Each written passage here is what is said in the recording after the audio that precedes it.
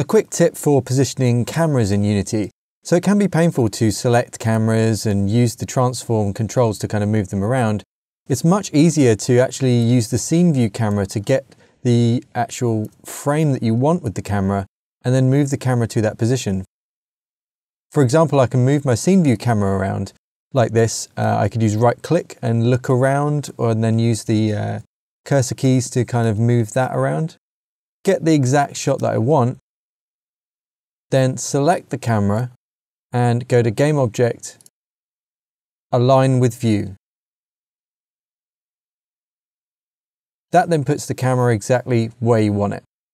You've also got the ability to jump the scene view camera back to that position if you've left it and you want to kind of reevaluate. You can go back to GameObject, Align View to Selected.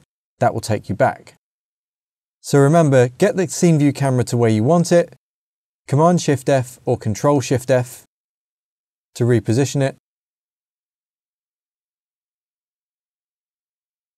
Or if you want to go back and start reevaluating, if you've moved away, use Align View to Selected.